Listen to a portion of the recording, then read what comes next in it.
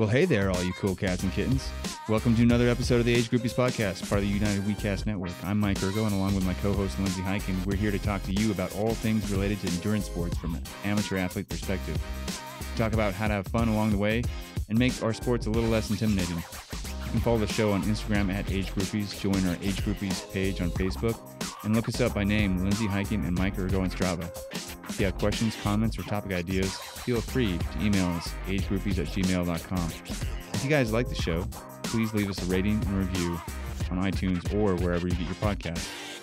Today's guest for our show is Robbie Jenkins. Robbie comes up to us from Linden, Utah, and he is the Chief Marketing Officer from Rapid Reboot, a product that I have used for the last, I can't count very well, but I think it's 4 years, since 2017. All right, guys, let's get to the interview.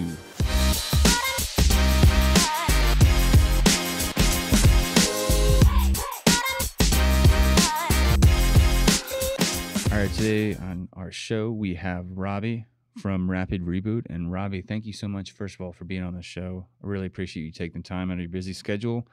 And I've been a Rapid Reboot user since 2017, my first Ironman. And I just remember that it has changed how often I can train, how I feel when I train, and allowed me to keep going year after year, injury-free the entire time. And I have a lot of friends who've gotten injured along the way, and it set them back. But I appreciate what Rapid Reboot has done for my life. So, Robbie, welcome to the show. Let's dive right in. And why don't you tell us a little bit about how you got involved with Rapid Reboot? Yeah, for sure. So I went to BYU here in Utah, even though I'm originally, like I just mentioned, from Atlanta. I went to school here in Utah and then got a job working in Salt Lake for a large digital media company, a large digital news media company. And because I had some experience in journalism, my degree was in public relations. I did a lot of reporting. I covered the 2012 presidential race and won some journalism awards through that, both on the university level and also actually the regional and national level. So I was kind of in the journalism space a little bit, and I started working for the digital media company, but I was staying active. I met my wife while I was working in Salt Lake, and she at the time was working with our now business partner, because I'm actually, my wife and I have an equity stake in Rapid Reboot, really because we helped get it started. So she was working with David Johnson. He's the Rapid Reboot CEO, but he's also the lead engineer. He's a manufacturing engineer by trade, and he was actually doing a lot of Ironmans. In fact, in 2017, he raced Kona through the Legacy program. And anyway, so she was working for him on a different venture, but he's a little older than us, just being a little older. He was looking at a lot of the recovery products, and one that he came across was obviously Normatec, right? Great product, great company. But he was a little, he has sticker shock like a lot of people do. And he was wondering, like, hey, I'm an engineer, I'm a manufacturing engineer. Like, I wonder if I could build this, because there just didn't seem to be a lot of competition, right? There wasn't a lot of competition to bring the price down. Right. At least there wasn't comparable competition, right? As far as quality and performance and all that. So he was wondering, or it got him started thinking, like, what kind of opportunities there would be, because again, like, he was really into Ironman. He was getting older and needed those types of things. So he recognized the benefit, but he didn't want to just, at the time, I think they were $16.95 just for a pair of boots and a pump. It's insane. Yeah. So, out of the price range for most people. Yeah. And so he started looking at it. My wife was actually a collegiate track and field athlete at Grand Canyon University. She pole vaulted. So she had been, around sports her whole life and in the locker room and had seen them. And so we started doing some research, and I was kind of doing it on the side, right? They had a little more time.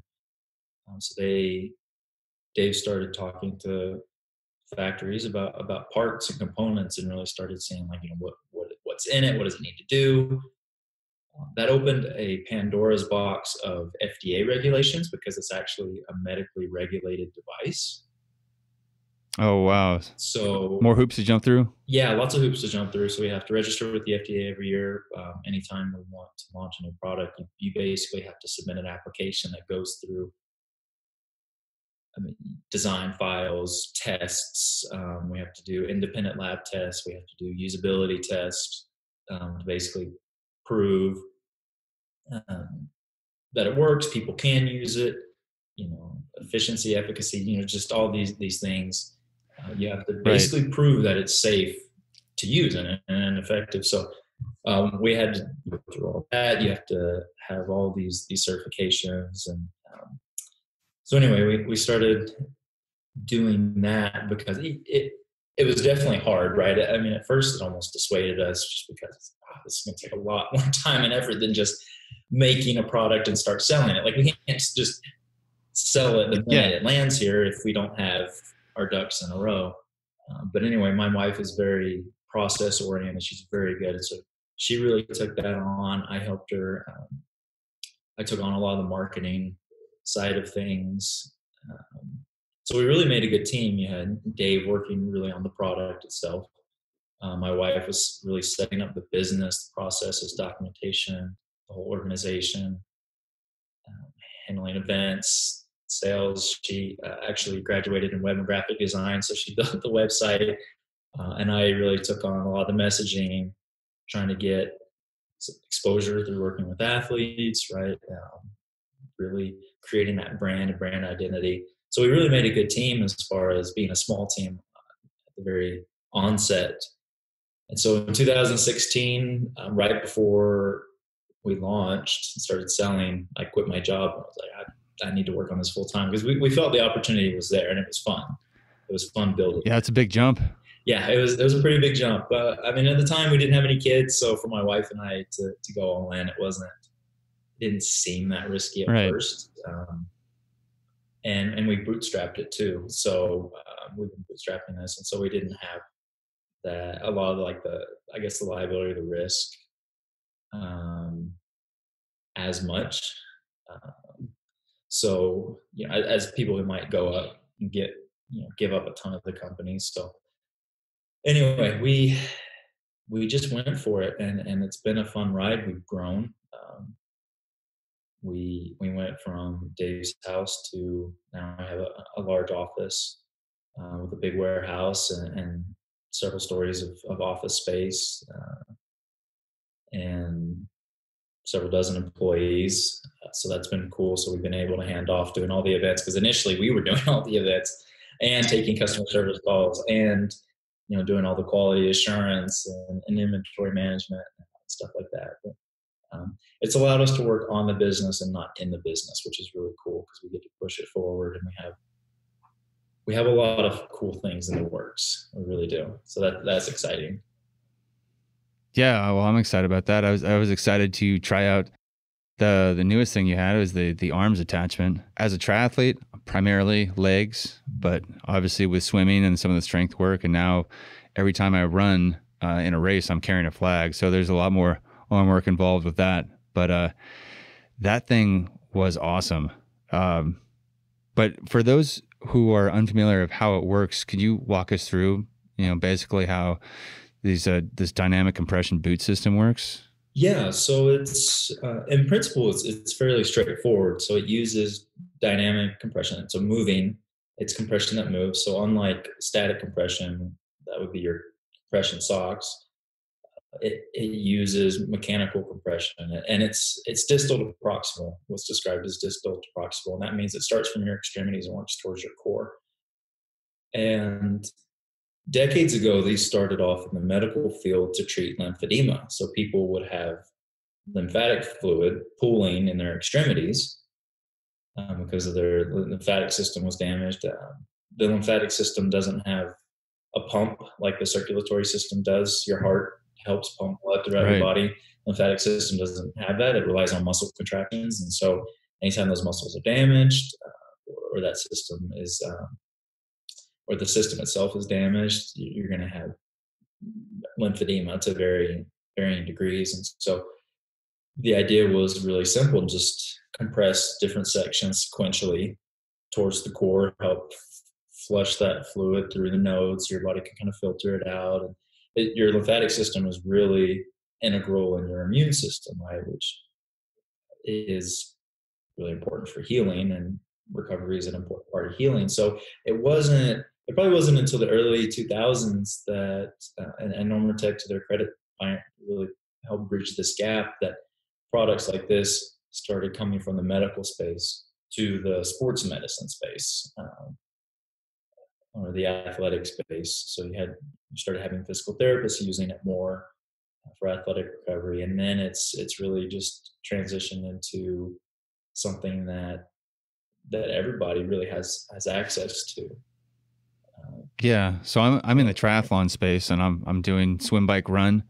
Where else are we finding it? You're talking about pro sports teams. You're talking about running. You're talking about cyclists. Yeah, I mean, any and every sport, and that's something that we really focused on early, was showcasing the diversity of it, right? And just as an all-purpose recovery tool for anything athletic. As far as the events go, we do a lot of the Ironman triathlons. We do a lot of marathons, but we've gotten more into weightlifting. I mentioned that we are an official sponsor of weightlifting. We're an official sponsor of USA Climbing. We really wanted to showcase the arm attachments. Yeah. A lot of time went into the hip and arm attachments, especially, to make those unique, other than anything out there right now, and to make them as effective as possible. So my favorite's actually the hip attachment, and a lot of weightlifters, a lot of CrossFitters like that. But then you have your traditional sports. You'd be hard pressed to find any locker room on the collegiate or the pro level that doesn't have these. And we're talking any sport: hockey, lacrosse, baseball, soccer, basketball, football, and all those sports are going to have these, whether they just have the boots or they have the gamut of the boots, hips, and arms. So. Well, I definitely will throw in the hip attachment a lot more when I'm doing my heavy lifting, like in the winter. And I seem to feel it. I get a good feeling like right in my hip flexors. Mm-hmm. It seems like it's those spots you can't really reach with a lot of other tools out there. Mm-hmm. That's actually my problem area. So it's my hip flexors and my back, because I mentioned I'm only 5'8", but I'm fairly stocky. I've always been kind of tightly bound, and so like I've always had some flexibility issues. I've worked on it over the years, but honestly, nothing has helped me as much. And maybe it is because I'm getting older, and I think I notice it more. But nothing helps me more than using the boots than the hips before a workout, in my problem areas, like my lower back. I have a longer torso, even though I'm shorter. So, yeah, the hip flexors and lower back, they've always been a problem for me. And I've never been admittedly good at foam rolling or stretching, even though I have worked on them as I've gotten older. But yeah, like throwing on the boots. So we have a gym here in the office, which is really nice because employees can use it. And so for a lunch break, I go down and work out, right? Well, if I'm sitting at my desk, I can throw the boots on, or we have a recovery center set up down there. So you can sit in the chairs and you can use the equipment before and after if you'd like. I actually like it as a warm-up tool, I guess is what I'm getting at, just as much as I love it as a post-workout recovery tool, because of those mobility issues and the flexibility side of things. I just feel more loose, way more prepared, feel lighter, right? Because it's gotten that circulation going. And then obviously you hop in them afterwards, and you're going to mitigate that soreness and stiffness the next day. Yeah. So I've always used, I mean, if you're looking at it, there's the A mode and B mode. And I've used the B mode to have it dynamically compress in stages all the way up from, what is it, distal to proximal, you said? Yeah, distal to proximal. So what way should I be using it, or should my listeners be using it before a workout? So I like A mode before a workout. Just in fact, I tend to switch it up kind of halfway through. I'll be on A mode and then go to B mode. A mode is just a little less aggressive. It's more of just a regional type of a warm up. Because it's going to vacate the blood in a certain area and the lymph fluid, but then when it releases, it lets it flow back in. So it's not flushing out the fluid as much, because really the flushing is to get a lot of the toxic byproducts of metabolism. You have lactic acid, you have other metabolites that build up in the muscle fibers from exertion. And B mode is great for flushing that out, just getting it out, vacating it. Before workout, you don't need that as much, right? So A mode is less aggressive, but it's more of like a targeted regional squeeze release, right, per region. So I'll do that, and then I'll use B mode just because one thing that I really like with B mode on the higher pressures is there's an element of traction that you probably noticed, right? And you bump up the pressure a little bit. And it really, because it's holding the entire attachment, it really starts stretching things out. So I'm not using it so much for the flush before workout, but really to start getting some of that traction. And really, when it comes to Rapid Reboot, when we were doing a lot of the research, talking about how we were going to build it, and how do we make it a little different, right? Like, what are the opportunities here? We started talking to a lot of people who had used Normatec and others for years. And one thing that kept coming up with the higher pressures, I just wish it squeezed more. They sell them as a massage tool, but I don't feel like it's really massaging. Like, yeah, it's circulating blood, but it's not really squeezing my muscles. It's not really giving me what I want. I just want it to squeeze a little tighter. And doing the research, talking to specialists, we realized there really was an opportunity to offer more compression. The catch was we had to cycle through much faster so that we weren't holding higher compression for longer.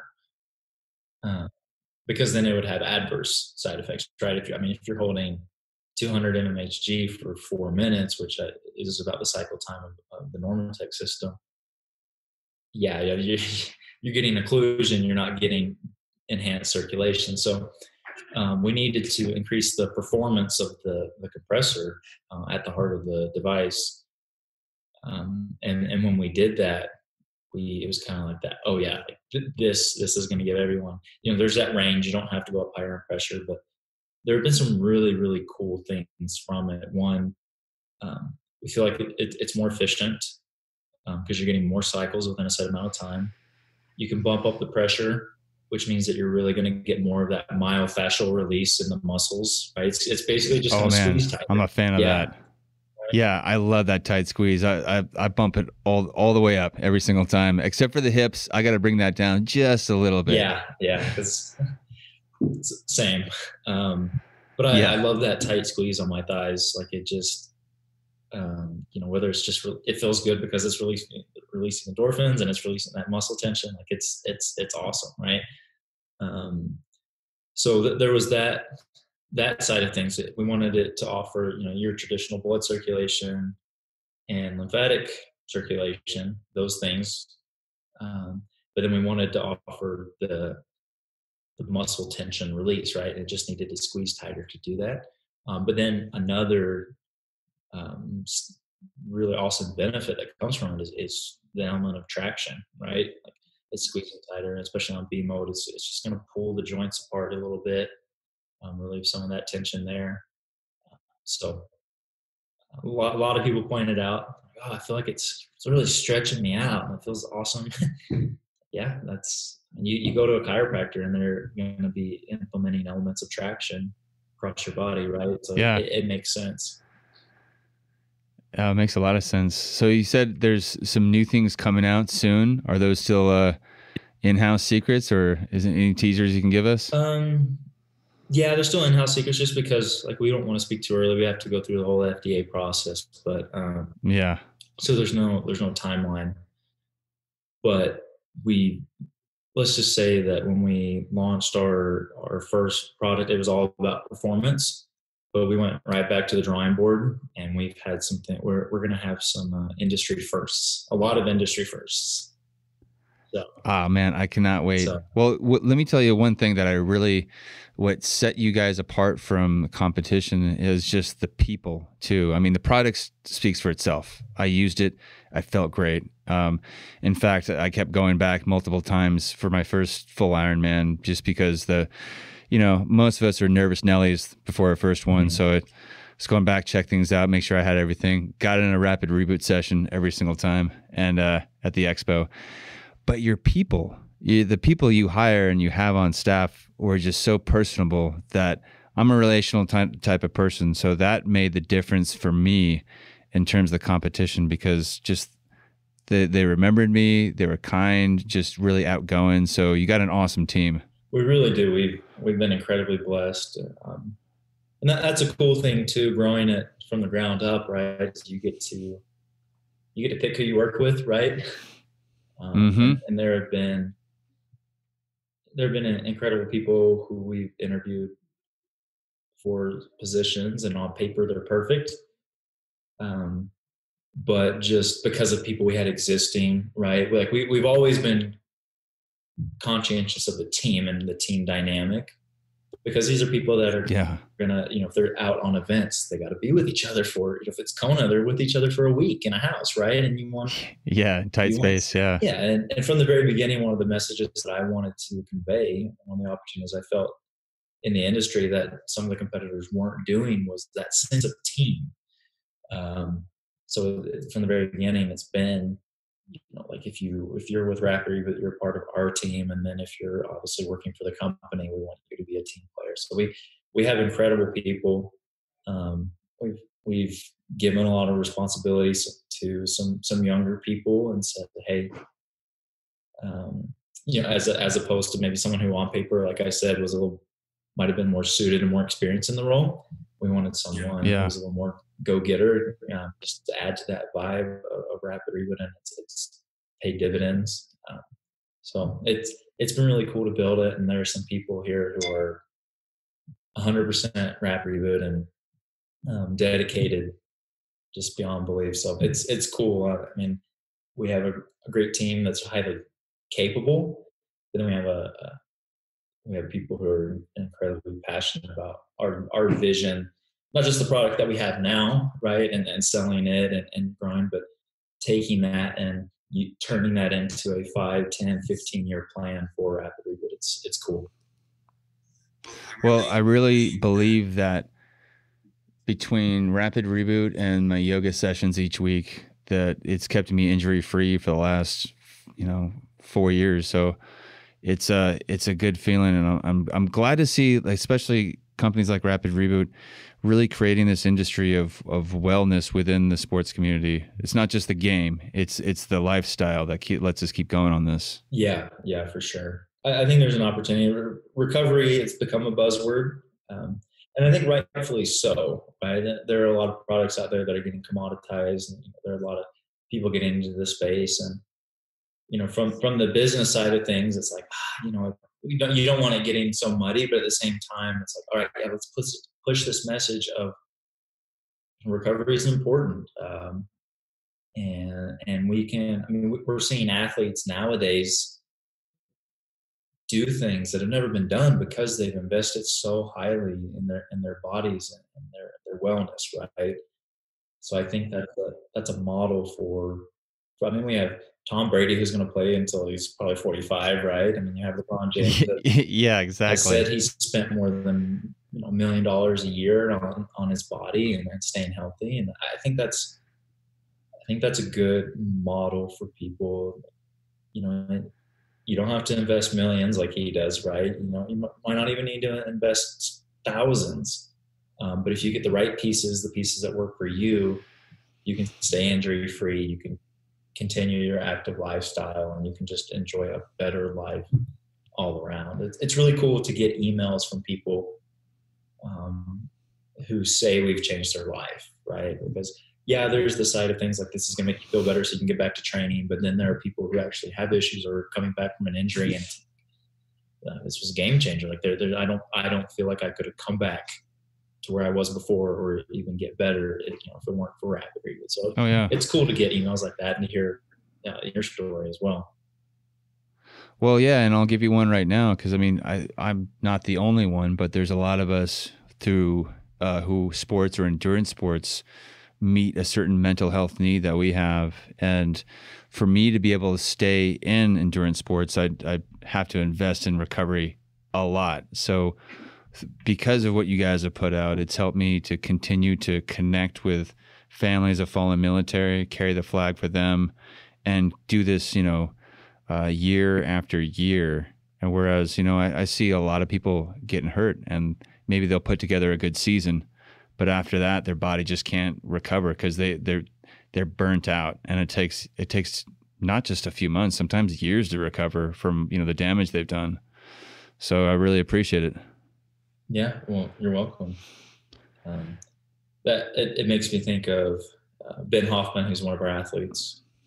I had a chance a while ago, I guess last year, to go out to Tucson. So I flew down to Tucson and had a team, and we put together some content, right? That was really the purpose of it, but it was really eye-opening to see, how this and other things that he does, right? Because it involves recovery and just health and wellness involve a lot of things, the right nutrition, the right sleep. But he gave us some awesome insight into behind the scenes of what it takes to compete at that level. And he said, if you look at all the top athletes in triathlon specifically, the mileage is really similar, right? The hours that they're putting in training are going to be virtually the same, right? So what's going to start separating those athletes? Well, it's the little things that they do. It's going to be who's dedicated to getting sleep every night, right? Who's dedicated to eating well every night? Who's dedicated to using compression modalities and other recovery type modalities. And something that he added too that I found interesting, I hadn't really thought about before, is he's out while we were there. He went on like a 10-hour bike ride. But then he came back and he was in the boots. We were in his house and he was there with his wife, and they were talking about how him getting in the boots as part of his recovery regimen allows him to be there at home, gives him that time to kind of mentally reset. He's not doing anything necessarily, but he's still getting the benefit. He gets to sit there, recover. He doesn't have to be, rolling out or, doing anything else. He can just focus on being with his wife, now his daughter. So I thought that was really interesting. It's time every day that he gets to spend where he gets to keep progressing and getting better because he's recovering, but he's actually not having to do anything except sit there. Yeah, now that you say it, that's a huge part of my process too, because you're right. As opposed to other modalities where I don't know, cryotherapy or things that you'd be outside of the house or actively stretching. Mm-hmm. I mean, I can put my full attention on my kids when I'm sitting there in my boots. So you're right. That's a really cool thing. It's a win-win. Yeah. It's the most active passive recovery, right? Or the most passive active recovery. However you want to say it, probably the most passive active recovery that you can do, because you're completely passive only once you get set up, but it's actively, right. It's cycling through, it's giving you all those benefits, but you get the added benefit of being able to sit there and mentally reboot or mentally connect to those around you. So for my listeners out there, what should they start with? I mean, obviously you got the arms, legs, and hips. Mm-hmm. Well, it definitely depends. The boots are the most popular, and I think boots are going to give you, there's not a sport out there really that doesn't involve your legs, right? So definitely the boots would be what we consider our starter package, or what we call our standard system. So I would definitely start with those. And then I'm a little biased towards the hips, just because they give me probably the greatest benefit out of anything. So yeah, boots and hips. We built in discounts instead of structuring it in a way that every time you add an attachment, it just takes the price of that attachment and adds it to the package price. We built it in so that the complete package actually has a built-in discount. Very cool. I mean, if you're buying the boots and hips, it's really not that much more to throw in the arms. But for some people to stay under $1,000 right there, I would definitely recommend going with the boots, and then you can always add attachments later. Our customer service team, and that was another thing from the very beginning. We knew that as a young company, we weren't going to get it right. There were going to be things that cropped up. So we didn't even know what they were at the time, right? But we just said, no matter what, we want to take care of people. We want to have good customer service because we're building something long term. Because if there's a quality issue, or if there's like a bad batch or anything like that, like you can work through those, but you can't. It's harder to come back from a bad reputation. Anyway, customer service is awesome. I guess that's my plug for customer service. You can always reach out to them and add attachments super easily. If you're amazed at how well the boots work, and you're like, okay, yeah, I'm thinking this same thing on my hips or my arms would be awesome, then you can always add those later, no problem. Very cool. Well, thank you for taking the time today, and tell the team I said thank you and hello, and also congratulations on I hear you got a new baby. Yeah, I do. So got baby number 2 in 2 years. So wow. Actually out at Kona 2017, my wife and I were out there, and she was pregnant. So we had our first January 2018, and then we just had our second. So yeah, that changes things. That makes it a little harder to travel. I love traveling. Yeah. So but I love my little girls, so I wouldn't trade it for the world. I hear you, man. We're in the same boat. I got 2 little ones myself. So yeah. Robbie, thank you. I appreciate it. Everyone, make sure to check out Rapid Reboot. We'll have all the links in the show notes down below. And until next time, we'll see you guys later. Awesome. Thanks, Mike.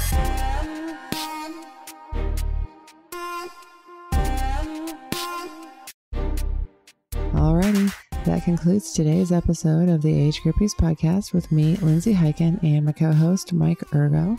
We really hope you enjoyed it. You can follow the show on Instagram at Age Groupies, join our Age Groupies page on Facebook, and look us up by name, Lindsay Hiken and Mike Ergo on Strava.